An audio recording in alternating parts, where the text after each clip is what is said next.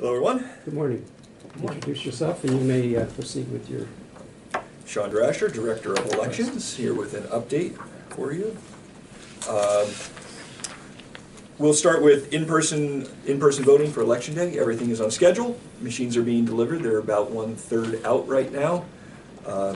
No problems there. Mail-ins, things as you know have been much slower than we wanted, but we are caught up and the numbers are good. I wanted to share those specifically with you. When we look historically at where we are at after the election on mail-in returns, we had a high point of 82%, and then it trends down from there. It goes 82, 81, these per election. 78% 1 year ago in the general, and it got down to below 50% in the primary. That is returned applications. Completed. Completed and returned. Ballots. I'm sorry, ballots. We are already, with the ballots that are sitting in the vault and taken in the mail, we're already sitting at 74%, and we have 5 days to go. We are trending to have a higher return rate than last year, and maybe even crack the all-time. So despite the slow response, we are doing very, very well in returns. So What's the raw number that you're... So 74% works out to be... No, I meant of the... What's the total that you have out? Yeah. The total number we have out are, make sure I'm looking at the right sheet here, 12,000. Well, okay. 12,123. And we had 2 cancellations, 12,121 actual ballots went out. Oh. And we are already scanned at 7146, and we have about 2,000 to scan today already. So that's going to put us But a at... total of 20,000 ballots went out. 20,000, no. The total of ballots sent was 12,121 ballots, with applications for the fall at 12,123. So so that really, I was very pleased, especially with the delay of things just getting delivered slowly. That is a very, very, very strong number for us. Mr. Litz, you seem to have a question on that.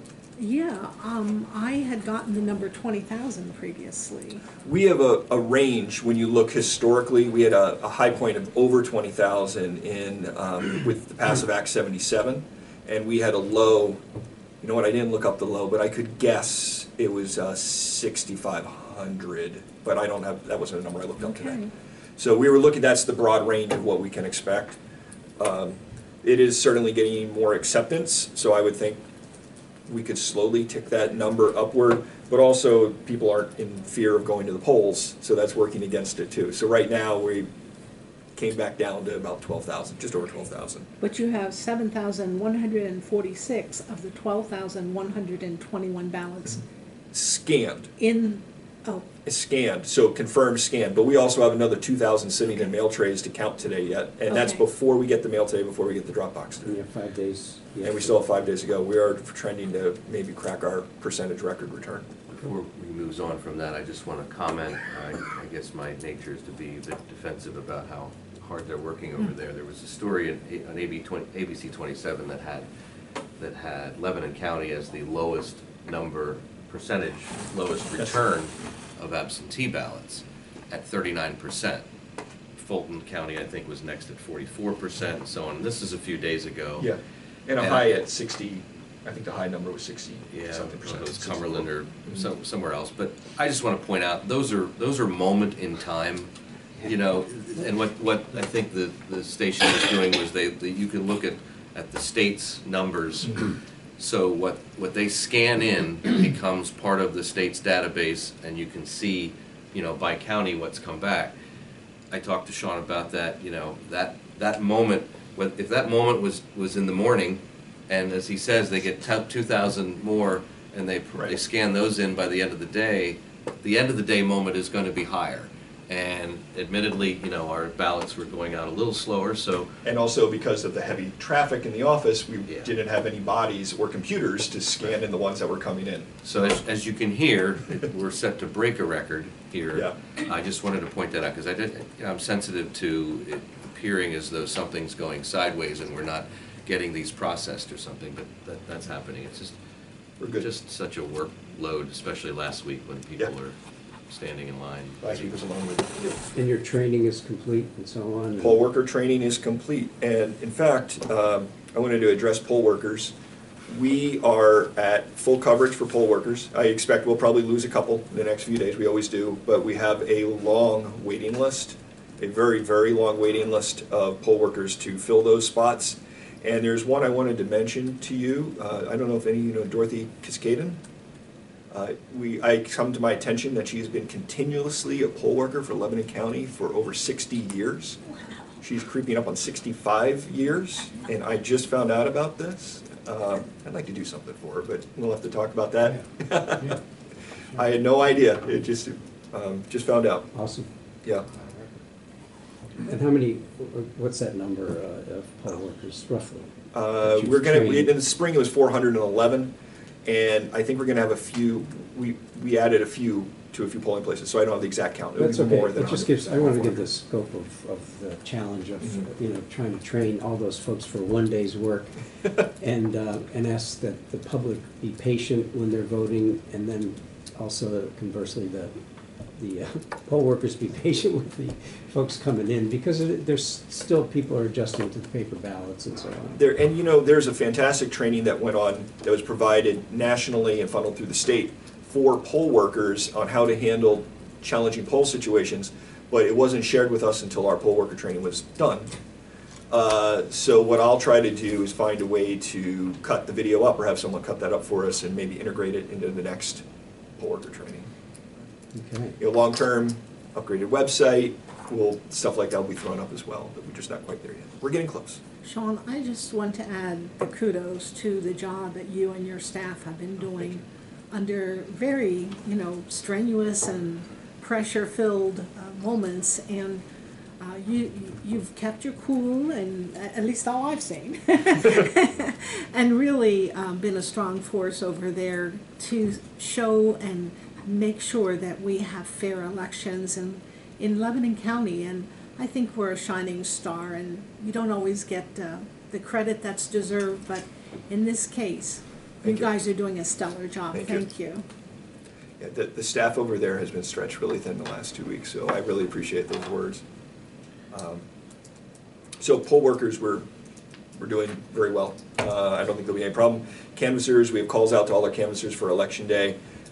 Just in case we have people drop off, I've contacted both parties and asked if they'd like to send us any references for further, for more people, and we have a list now, a waiting list, so hopefully we'll be all set for Election Day. plenty of ballots?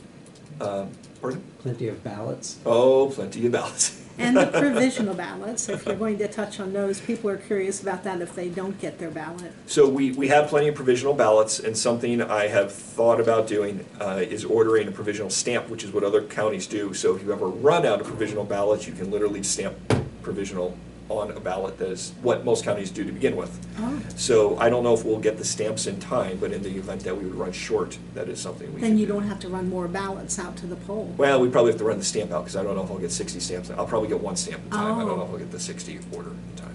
But we're going to have a backup plan there just in case. Okay. I have a comment on the provisionals, if we have a moment. Sure, definitely. This was something brand new. I've never experienced it or in past elections, but people were asking if they could redo their ballot, if they've already submitted I forgot about that. a mail-in ballot and change their mind, can they have a redo? The answer is no. But there were some around the state suggesting that if they want to redo it, they should do a provisional ballot. And that's, Can't do that. I mean, that would Once be you up to voted, you guys voted. ultimately, Uh-huh. No. but to have that be, suggested and maybe even some people attempting to do that is a nightmare for the process, but But if that's the way somebody it goes. changes their mind and says, I didn't go away, I can come in to do it, if they bring their paperwork with them On Election Day. on Election Day, that gives them the ticket to, If they haven't voted. if they haven't voted, right? Right. Yep. And something that many don't know about is there's also a fail-safe in that if someone has a car accident, a heart attack, any kind of emergency, even if they didn't request a mail-in ballot, now that the deadline is passed, there still is an emergency provision that we can work with them. And we have a partnership with Wellspan Health, for instance, where we take ballots into people who are admitted that day, and we have affidavits that staff over there can sign to return the ballots for us. We just had 2 poll workers whose name I did not bring with me, who had an auto accident, just happened.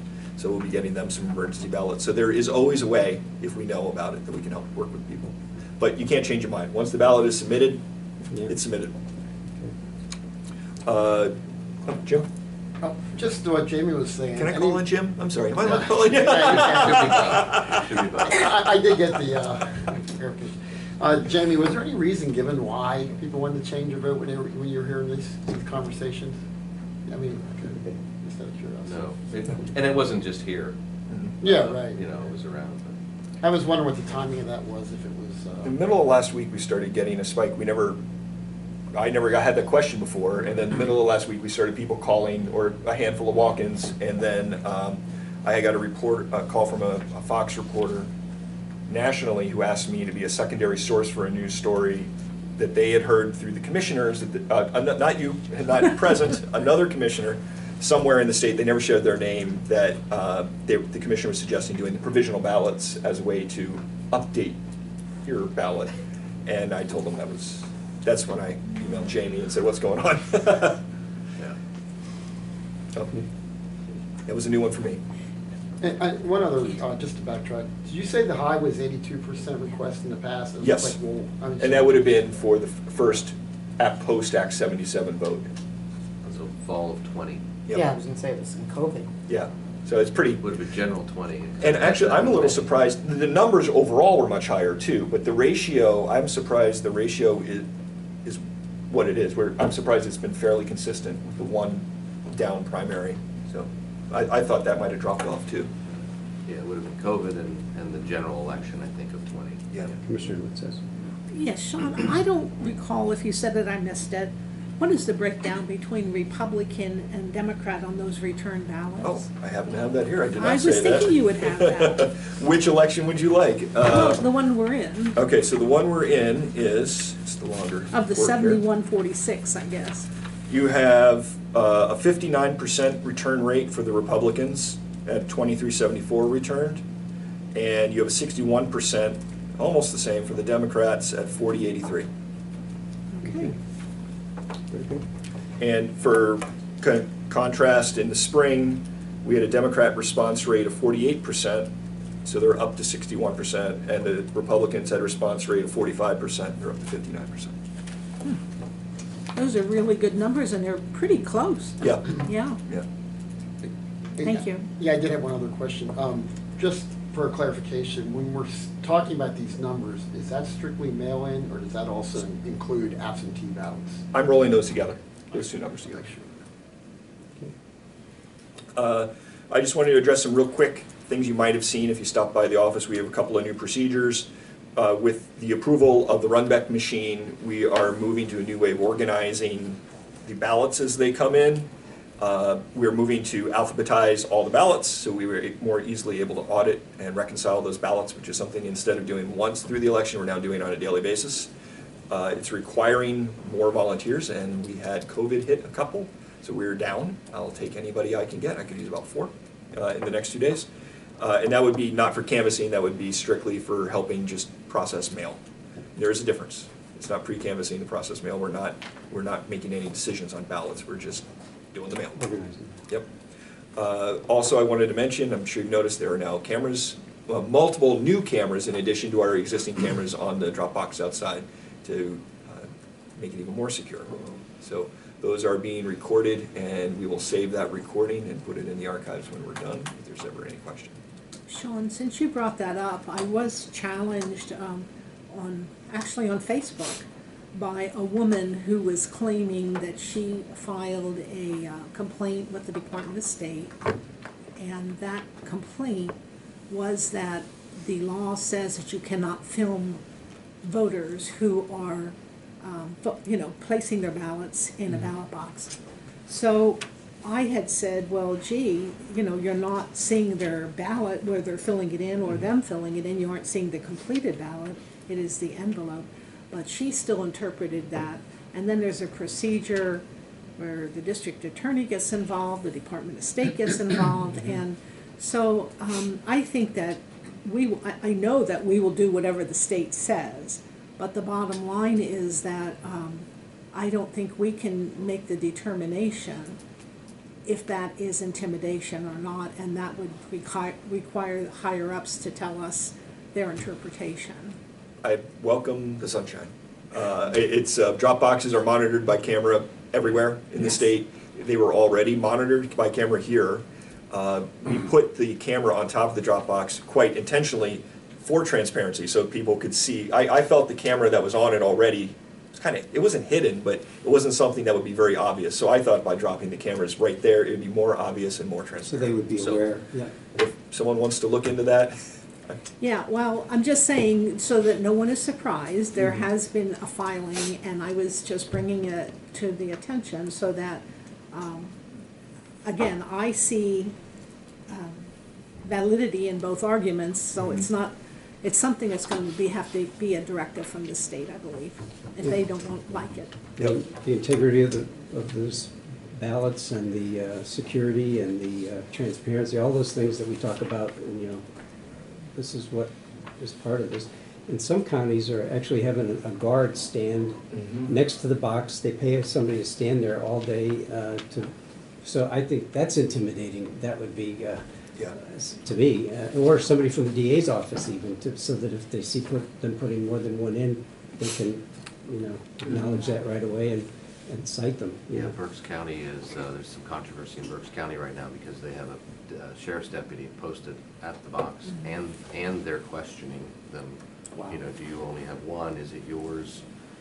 That's been controversial, to say the least. Yeah, we did put some signage up to enhance the awareness of, you can only put your ballot in, you know, it's one per customer. Yep. So, you know, try to just make it as clear to the public, because it's a relatively new you know, offering. And I'm sympathetic to the privacy angle of this. I am always erring on the side of voter privacy first, but at the same time, it is a public place at the courthouse, and we do have to monitor the box. So I'm pretty comfortable with this. I'm very completely comfortable with this decision. But we'll follow the. Like I said, I did what the law required with follow-up, but at this point, it's in higher hands than ours. Okay. I'm good. If you have any other questions. Is there any action needed? Your HAVA grant. Your HAVA grant? That was what originally brought us in here, isn't You it? need this? Yeah. Well, they do. We got So, the HAVA grant, this is an existing grant. We already have a signed document from when it was originally passed and approved. This is just an update with updated dates for this year because we hadn't used these funds, and I began using these funds a few weeks ago now. So after the state realized that I was using the funds, they came back to me and said, oh, we need the document re-signed with current dates. That's all it is. It's the same document that was signed otherwise from the dates 2 years ago. And that's $11,355.85? Yes, $11,355. Sure, it's a motion. I lost track of whose turn it was. Second.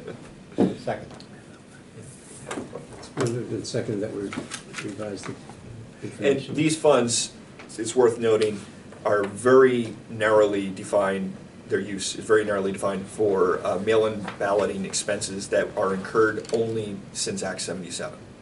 So I can use them on rolling mail-in trays, I can use them on things like that. It's not a very big grant, but it certainly helped us. Okay, all in favor, please indicate by saying aye. Aye. Opposed, same sign, so moved. All right, Sean. Very good. 5 days ago. Okay, hit a couple home runs now in the next couple of days, all right. Anything else, Jamie? I just wanted to announce something which many people may already know, but they had a military appreciation breakfast on Tuesday, and I heard this, but I didn't realize it was 2 years in a row that there are